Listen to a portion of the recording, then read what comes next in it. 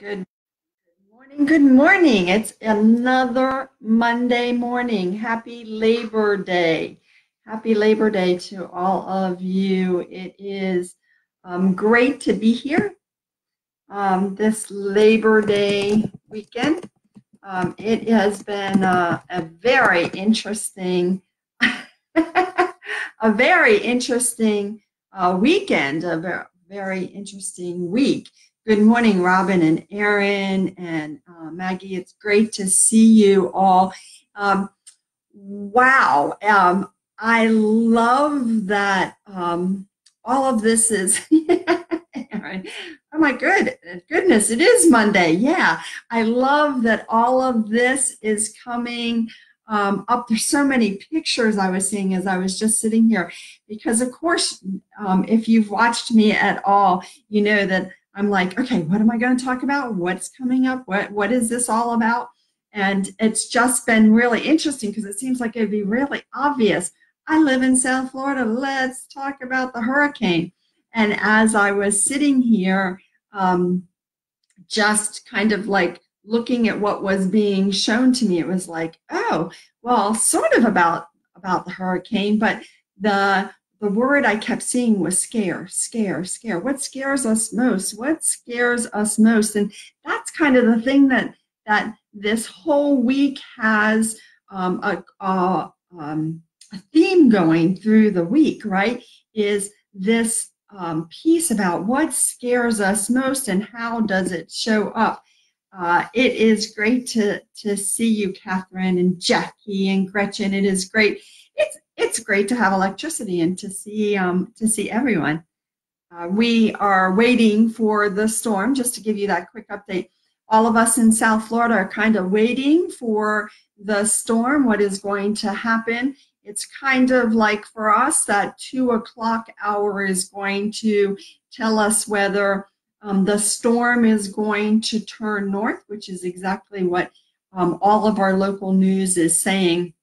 But it's kind of this holding pattern, and that's what all of us tend to get into. And what I'm being shown now is kind of that rut that we get into, right? We get into this rut in this place where we're just kind of like, all right, we're just kind of hanging out. There's nothing for us to do.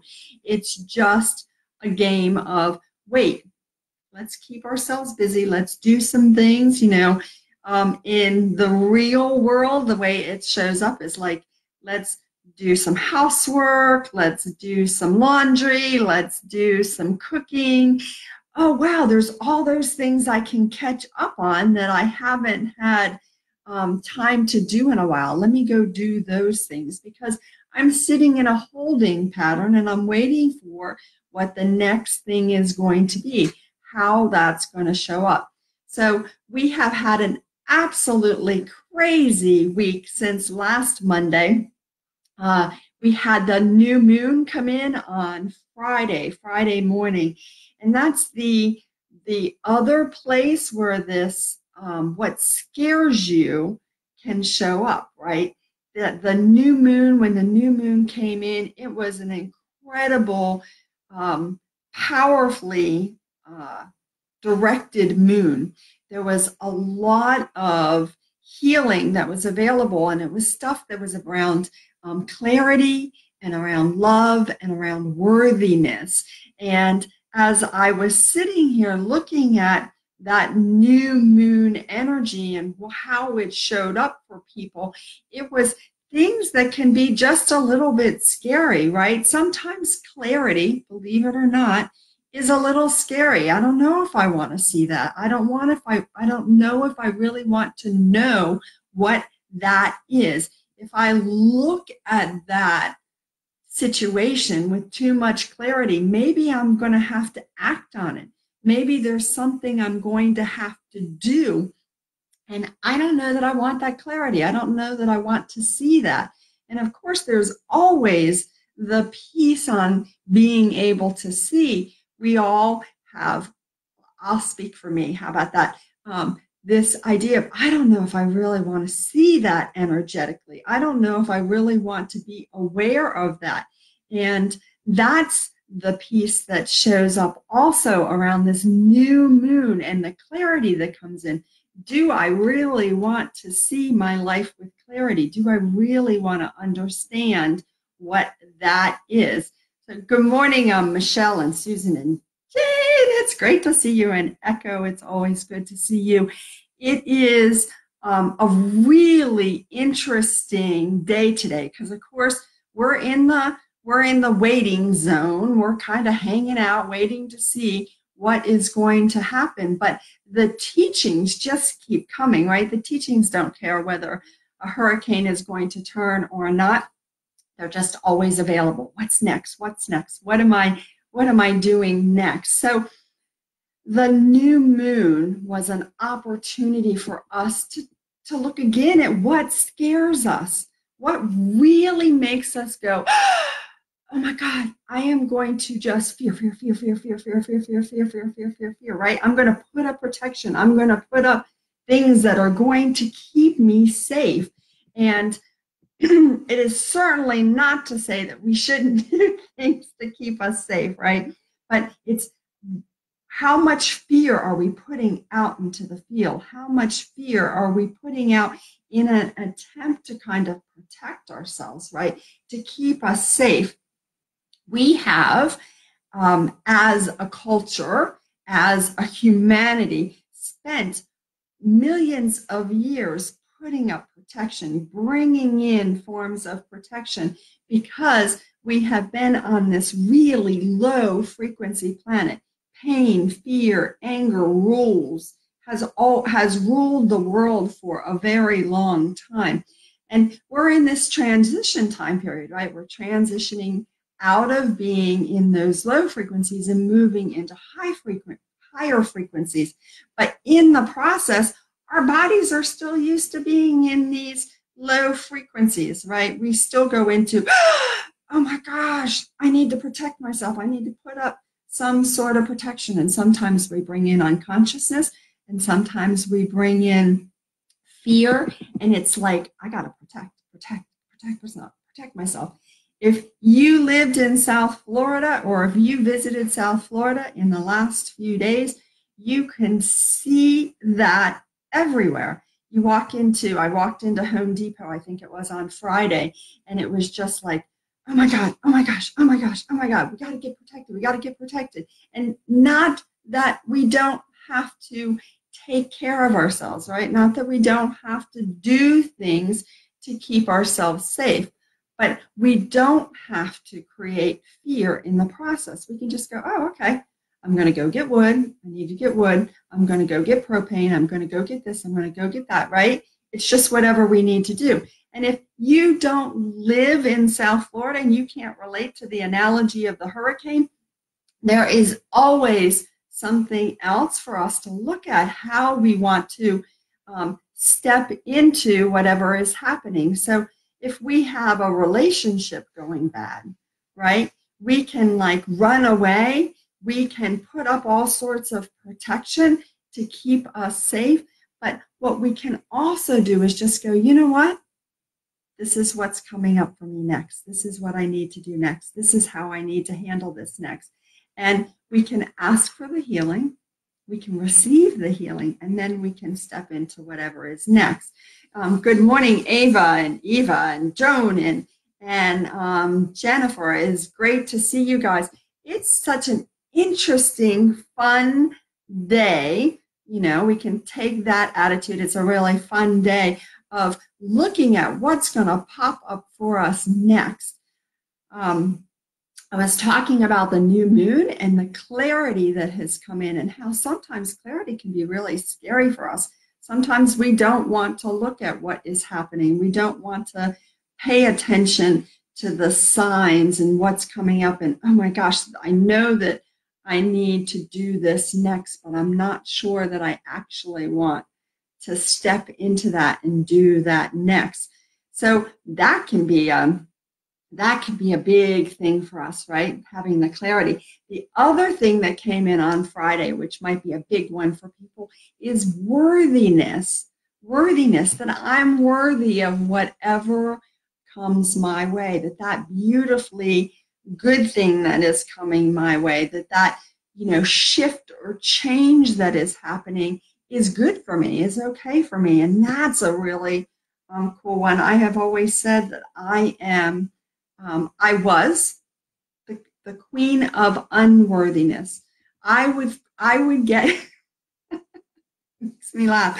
I would be like, how come I don't have that pain and fear that everybody else is having? What's wrong with me that I don't have that issue going on? That always makes me laugh. And I'm sure there's a few of you that will remember me saying that, like, I think there's a problem. I have a problem. I am feeling really unworthy because I am not having the pain and fear that this person is having. But where do you show up where you're not sure that you're enough? This must be what happens to you when you don't do this right, or you don't do that right, or you're mean to your mom, or you say something nasty to your kids, right? Where does that show up in? Where does that show up in your life? This new moon that we just had on Friday was a big opportunity for us to move more of that out, that place where, like, God, there must be something wrong with me. I have issues. And the truth is that we all have issues. We all have things going on. And I guess that's what I really love about this week, this last few days since Thursday, Friday, the opportunity for us to see what's popping up for you, what's triggering you, right? When you are laying in bed and you're going, okay, what do I have to do today? What's triggering you? What's the thing that you're starting to go, gotta get that done, gotta get that done, oh my gosh. And you start working whatever that issue is, right? That's the thing that has been popping up for me. Like, oh, look at that thing that's there for me again. Look at that place where I'm like, I'm really getting worked up over this situation. I'm really getting worked up over, my thing is the news, right? Watching the news. The news just makes me a little crazy. So it's like, where can we see what pops up for us, and where can we go, oh, let's move more of that. Let's get rid of that. Let's have a healing on that. Liz, I love that you say that you got a big healing. You realized a big healing that you need, and it's awesome when we get, wow, this is a serious trigger for me. So big opportunities for us to heal what scares us most. I had the opportunity to get some information this morning, and I love this simple list here about when things happen to us, when we have a situation show up that really makes us crazy, whether it's the new moon, right? There's a lot of us that have big reactions in our bodies. Our bodies go kind of crazy with the new moon energies with that. So maybe it's, I'm having heart palpitations, or my throat is really bothering me, or big headaches, right? There's been really big headaches with the new moon. And there's been a lot of stomach issues with the new moon. When those things show up, it's like, oh, this is an opportunity to learn. It's an opportunity to heal. And it's a great opportunity for us to have some compassion for ourselves, have some compassion for what other people are going through, have some compassion for how we are showing up for ourselves, right? Can we do that? Can we have some more compassion? And it's one of the things that I asked for this morning for all of us, is to have more compassion. And I'm sure those of you who may be thinking, oh yeah, we need more compassion for the Bahamas. Absolutely, more compassion for the Bahamas. And we're going to send more compassion there. But we also want to have more compassion for ourselves and give ourselves a little bit of a break. Give ourselves a break and remember that it's like We don't have to be so hard on ourselves. We don't have to be so stressed. We don't have to like be the one that beats ourselves up. We absolutely don't have to do that. So more compassion for ourselves. If you didn't do what you needed to do this weekend, that's okay. That's okay. It's okay. It's okay. We're okay. The next thing that came in for me was the reminder for us to respond to today's events. And this one was so very cool for me because as I have been going to stores and walking around the community, I realized that energetically there's a lot of people who are running the movies and the programs from either a situation that they've been in before, like around here, there's people who are busy going, well, the last hurricane, and I remember when Andrew came through, and I remember when this, and I remember when that. And that's great to look back at a situation and say, well, this is what I learned from it, and this is what I'm going to carry forward. I didn't have enough batteries on hand that time, so I'm going to make sure I buy more batteries. But we want to remember that when we look back at a situation, that we look at the situation for what we need to learn from it, and we don't bring any of the fear forward, right? We leave all that fear and panic and anger and worry and whatever else was there, that we leave it in the past. And we're just looking for, what do we need to bring forward? Oh, I need to remember to get more batteries. Oh, I need to remember to get the bike pump. Whatever it happens to be, we want to do that thing instead. Leave all the emotion and the low frequencies back there, because they can absolutely stay back there, and bring the lesson forward. And stay right here in today. Let's stay in today. Let's respond to today's events. If somebody bursts through our front door shouting, screaming, and yelling, I want to be in today's moment. I want to pay attention to right now. What am I doing today? How do I need to respond? I don't want to go into, oh my gosh, the last time somebody burst through my house. Right? I want to stay in today's events. How can I handle what needs to go right now? That's how we can stay calm together, make sure everything we respond to is present, present, present. I love that we have an opportunity to be very present with what's showing up. Now, if I go back there and I pull something from the past, I have been known to do that, and I pull it forward, I want to ask for a healing. I want to ask for help. I want to go, all right, I can feel that I'm getting really nervous. I'm getting really panicked. You know, the wind is picking up. I don't know. This feels like what it did before. I want to ask for help. Can I please have some help with that? Sometimes that's texting a friend. Sometimes it's texting me, sending me a message. Sometimes it's just going, I'm okay. Let me remind myself. Let me remind my body that I'm okay. That's like really easy. The more you practice it, the more you start to get it. But we want to respond to today's events, not what's going on in the past. And we always want to stay out of the fear, and we want to stay out of the judgment. Here's an interesting thing that popped up for me this morning. I'm not even sure exactly where this came from, but it was this picture of looking at people who look at a situation that happens and say something like, they deserve that. They deserve what happened to them. If they didn't prepare, then they deserve what happened.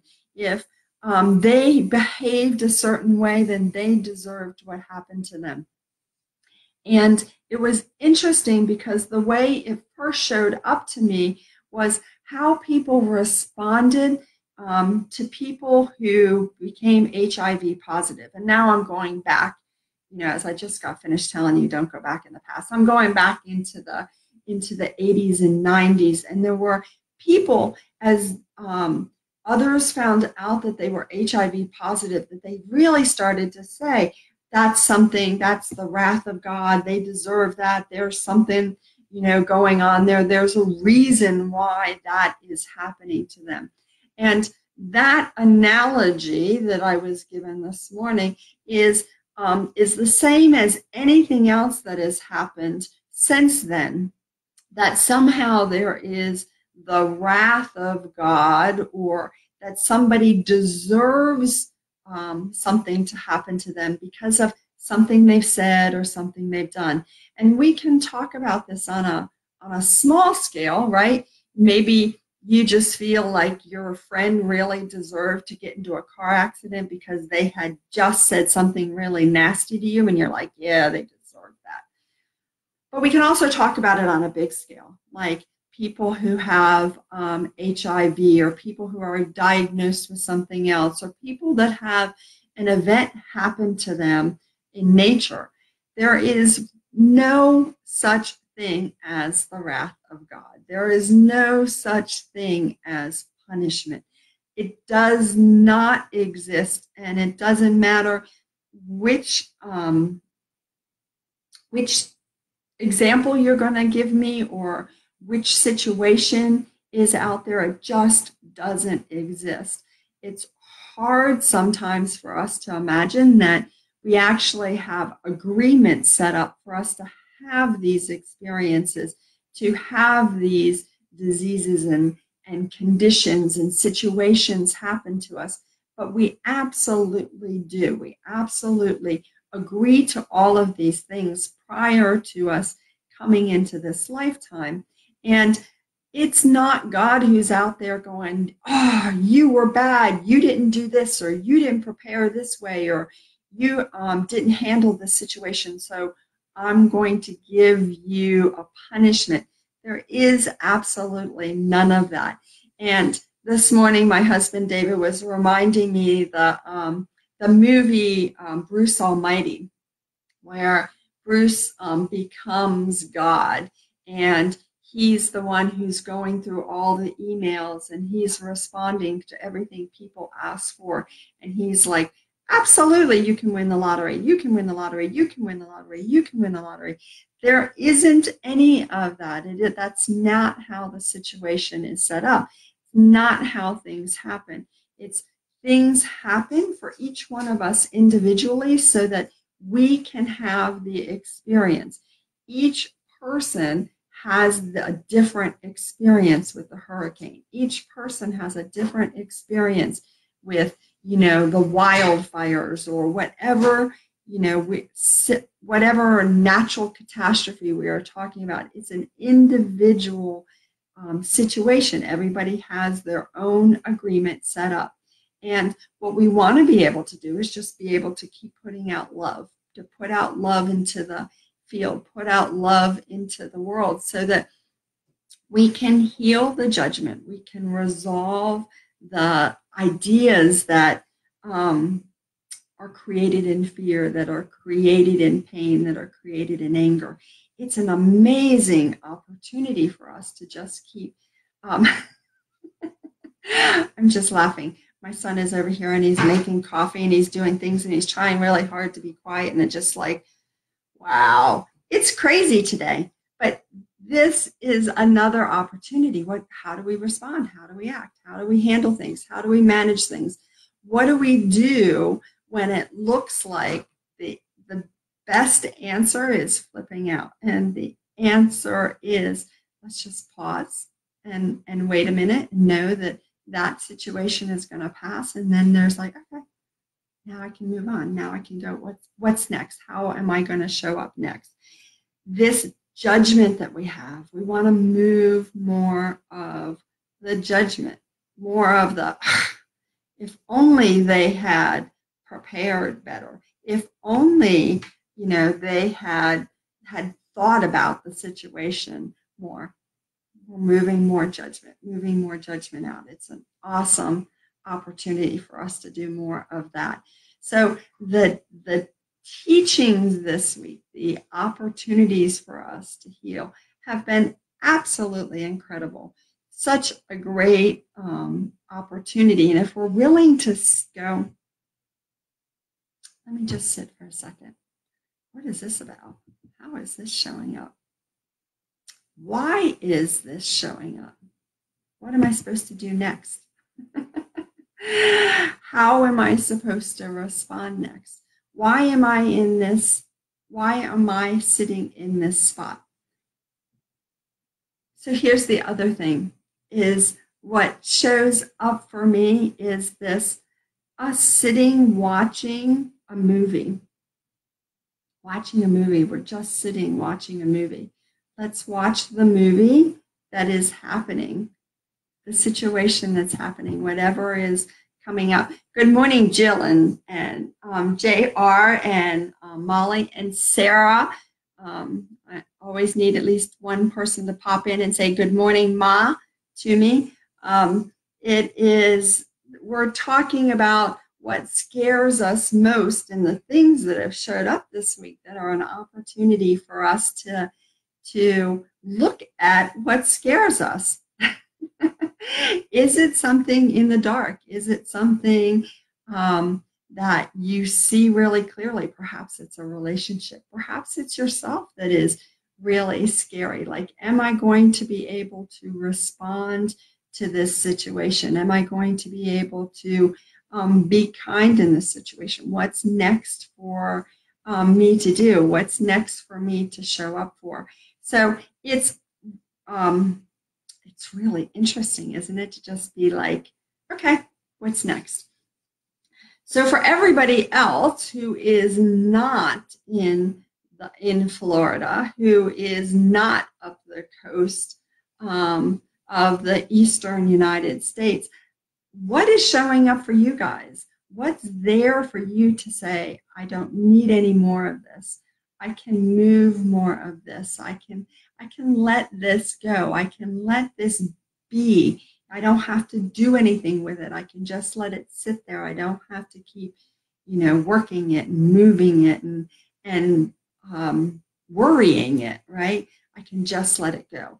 We all have those things that show up for us that are an opportunity for us to go, I don't need any more of that. I'm all good with that. I can put that aside now, and I don't need that. Crazy. I'm just looking at the energy of the people who have shown up today, and I'm seeing these. I'm seeing several people that have their fingers in the dike. That's what I'm being shown, is the fingers in the dike, which is like, I can't tell who is who, but it's just really funny because somebody has their toe in the dike. It's like I've got a lot of holes that I'm trying to block, and they have it.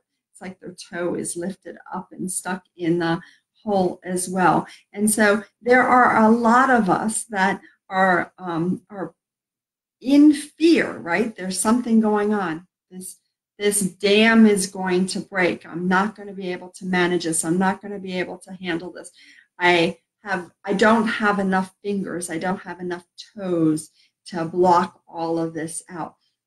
So this is a great opportunity for us to go, okay, I'm going to trust that it's all going to work out fine. I'm going to trust that it's going to happen exactly as it's supposed to. I'm going to trust that whatever shows up, I'm going to be here in today, and I'm going to operate from today.